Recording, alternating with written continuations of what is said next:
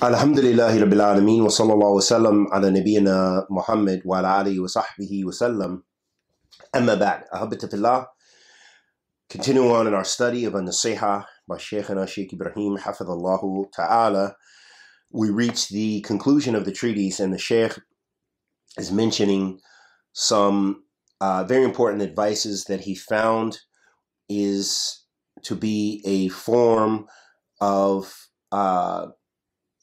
cure for the sickness that has befallen many of the youth of Ahl Sunnah, and you'll find it everywhere. And I can give you some examples.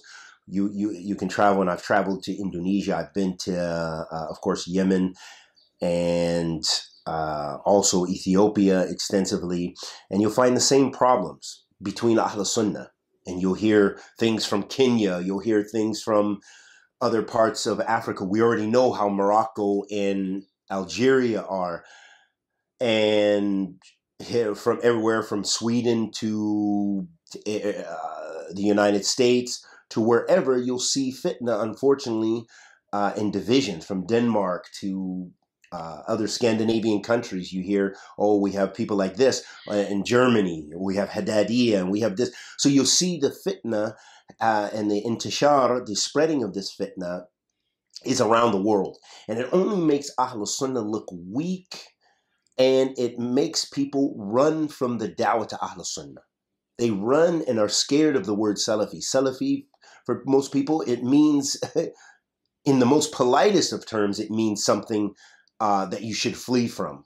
Okay, some of the people, they have the most horrid descriptions of Salafis and Salafi communities.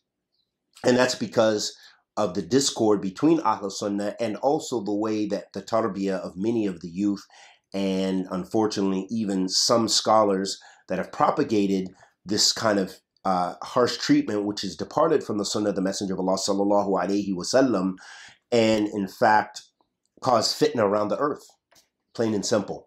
And may Allah subhanahu wa ta'ala guide us and guide them, and guide us to the haqq, because we have a responsibility to carry the Sunnah of the Messenger of Allah sallallahu alaihi wasallam, because if you're not a part of producing khair and a part of that cure, then perhaps you will be left as a part of the sickness. And Allah will raise up others to take your place. And we see, we should have no doubt about the minhaj of Ahl Sunnah, the methodology of the Salaf Salih, in that the Prophet ﷺ said, "La tazal ta'ifatun min ummati zahirin ala al-haqq hatta ya'tihum amr Allah wa hum ala dhalik." The Prophet ﷺ said, and you'll find the hadith in Bukhari and Muslim, he said, there won't cease to be a group from my nation that is on the truth until the hour is established. And in other narration, the Prophet ﷺ mentioned, "La yadurruhum man khalafahum wa la man khadalahum hatta takum as-sa'a," that there won't, no one can harm them, even if they differ, and belittle them until the hour is established. And so that lets us know, that should be a hadith that gives us hope, even when things sometimes seem dismal and people are attacking the ulama of Ahl Sunnah, and mistakes are being made, and people are discrediting the ulama and discrediting the du'at and this and that and the other, and all the fitna that goes on. We should return to the book and the Sunnah and rectify ourselves, and also remember that Ahl Sunnah is the ghuraba, that they are the, they're like travelers, and they are the, they are rare in the dunya. So the Shaykh is giving us some good advice to end the treatise. He says, firstly, my brothers on the Sunnah, no, if you are truly from the people of the Sunnah, then you will never be harmed by the plots of the people. So this is very much in accordance with what we just said. None of their accusations of you being a mubtadi'ah can remove you from the Sunnah. And if you are deviant and astray, and I ask Allah to give you refuge from being such, then none of the praises of the people will benefit you with Allah, regardless of whether they consider you to be from the people of the Sunnah, or they extol you or attribute initiative and falsified nicknames to you. For indeed, Allah knows your true reality just as well as you know it yourself. So I warn you against deceiving yourself, and sufficient enough for you as an admonishment is the advice of the Prophet sallallahu alaihi wasallam. He gave to Ibn Abbas radiyallahu ta'ala anhuma, and the hadith of the three who will be the first to be burnt in the fire on the day of judgment. May Allah give both me and you refuge from this. So the Shaykh is giving us, as a part of that advice, letting us know this is something very important, is never forget. No one can really take you off the sunnah. I mean, maybe a group of individuals can say you're a mubtadi'ah and people can discredit you, but no one can really remove you from the sunnah. Nor can someone really, even through their praise, no matter how much they praise you, can make you to be firm on the sunnah. You know, that hidayah is from Allah subhanahu wa ta'ala. Your reality is with you, between you and Allah Azza wa Jal, and your practices and your aqeedah and your methodology for understanding Islam and propagating Islam,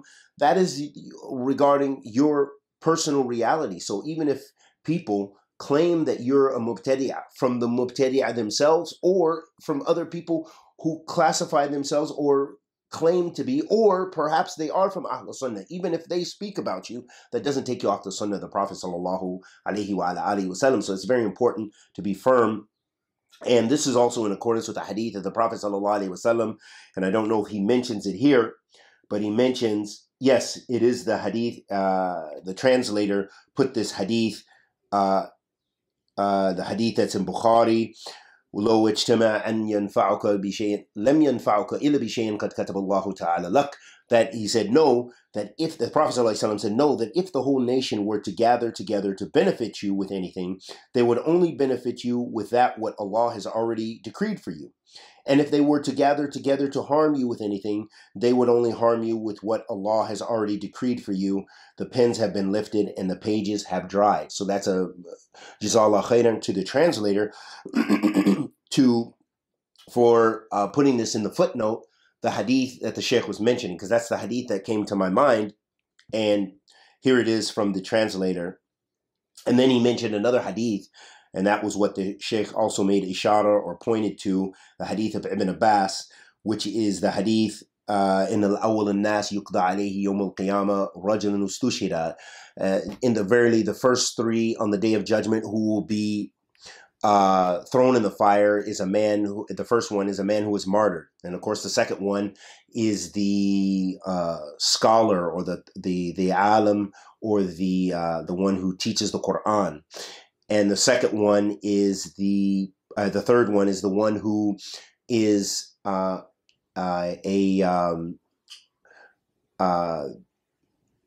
person who spends wealth and gives charity and spends it on many things of khair. You know, they spend the wealth in many positive, good projects.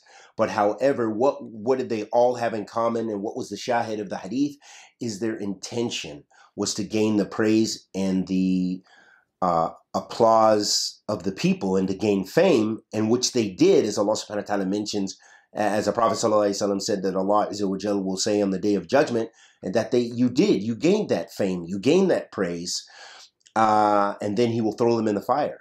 Why? Because they didn't have ikhlas. They did, the mujahid, he fought, and he said he fought for the sake of Allah, but he really did it for fame. And he became famous. The people praised his name, and he was killed. But he will be raised in front of Allah and then thrown in the fire. Can you imagine that for one of the highest deeds you could do? And then the alim who taught people around the world, people from here in the Sharq and Gharb, people from the West and the East, from around the world benefit from this individual, this student of knowledge, this alim, this qari, this reciter of the Quran, but he did it so that the people will praise him, and thrown in the fire. And likewise, the one who spent so much so his left didn't, his left hand didn't know the difference between his right, or, he's just spending his wealth in good, building places of the Sunnah, building wells for the poor, feeding the poor, starting businesses that others can benefit from, all kind of good projects and khair, all the different ways of khair, as is mentioned in the hadith, that the man, he'll be brought before Allah subhanahu wa ta'ala, and he said, Ma taraktu min shay'in, ma taraktu min sabilin, and tuhibbu and yanfaqa fiha illa anfaqta fiha lak, that I didn't leave off a path of good except that I spit that would please you, except that I did it, except that I spent it that way on the poor and the people who needed this, the people who needed that. He spent, build masajid, build houses of worship of Allah Azza wa Jalla alone, did all kind of good, but he did it so the people would praise him. وَعِيَاذًا بِاللَّهِ مِنْ ذَلِكَ اللَّهُمَّ إِنِّي أَعُوذُ بِكَ أَنْ أُشْرِكَ بِكَ وَأَنَا أَعْلَمُ وَاسْتَغْفِرُكَ لِمَا لَا أَعْلَمُ. Then the Shaykh, he mentions the second point. He said, know that the ulama of Ahl Sunnah, those who are firmly grounded in knowledge, did not reach the level of eminence and leadership in the religion except by tawfiq of Allah and by being patient while having true yaqeen, true certainty about Allah, as He subhanahu wa ta'ala says, and we made from amongst them leaders giving guidance under our command when they were patient and used to believe in our ayat with certainty. So it takes a strong iman to weather the storm. So here the Shaykh is saying the first thing is have sincerity to Allah subhanahu wa ta'ala. And the second point is to, have certainty with Allah subhanahu wa ta'ala, have yaqeen, and in your belief with Allah subhanahu wa ta'ala, and Allah will raise you up.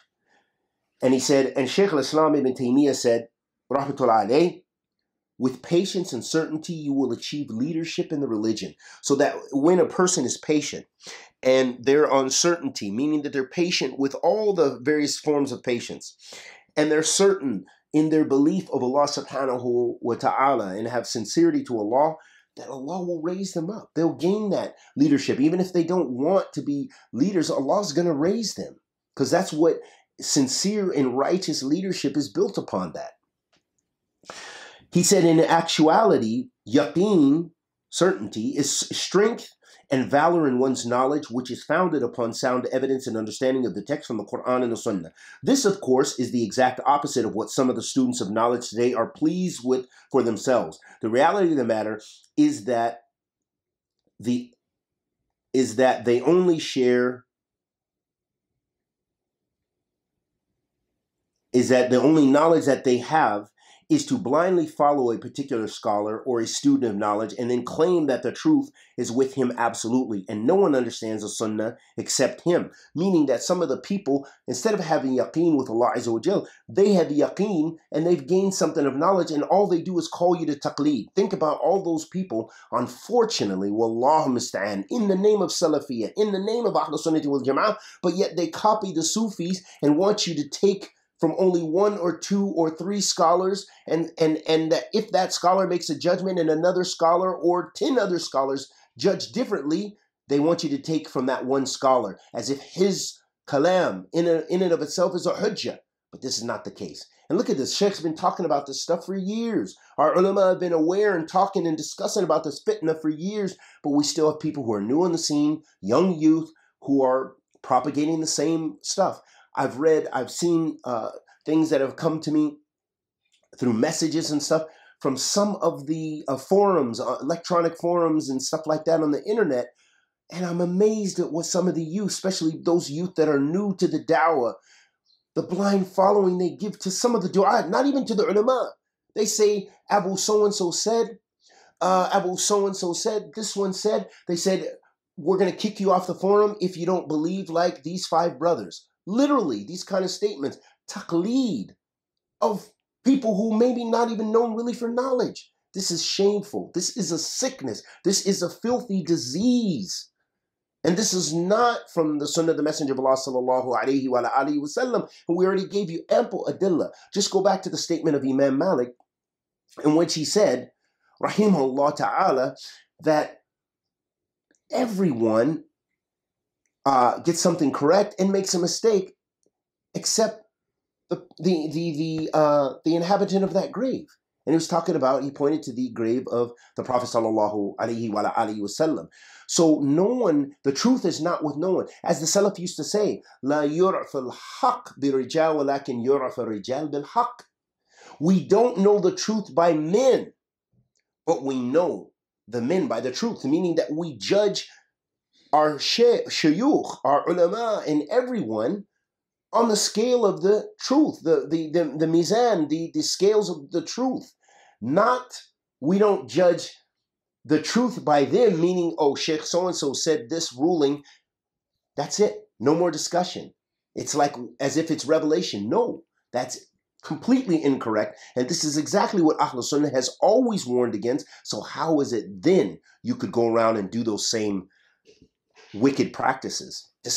I've seen it countless times. I've seen it thousands of times. I've seen it personally, been in rooms and seen some of the statements that have been said, some of the actions of individuals. So these are not made up scenarios. How many of us can testify to this wicked practices of taqleed and the damage it has done to the da'wah to Ahl Sunnah? The da'wah is going to go forward with or without us. We'll be buried in our grave and Ahl Sunnah will still be there. Allah tazal ta'ifatun min ummati dhahirin al-haq. There won't cease to be a group from my nation that's on the truth. Ahl Sunnah is still going to be mawjood even if you practice innovated practices and claimed it was from Salafiyah and claimed it was from the Sunnah of the Messenger of Allah salawatu rabbi wa salamu alayhi. Hada laysa bi sahih. The Shaykh then said,